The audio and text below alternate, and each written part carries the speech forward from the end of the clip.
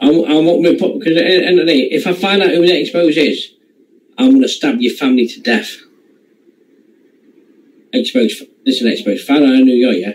I won't kill you, I'll kill your family members. So you have to suffer with it. If I kill your mum and dad, you've got to suffer with it. And I want you to suffer.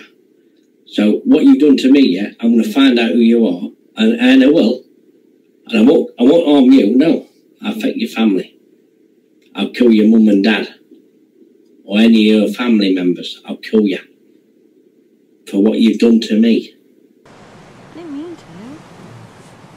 Well, it wasn't fucking funny, was it? Huh?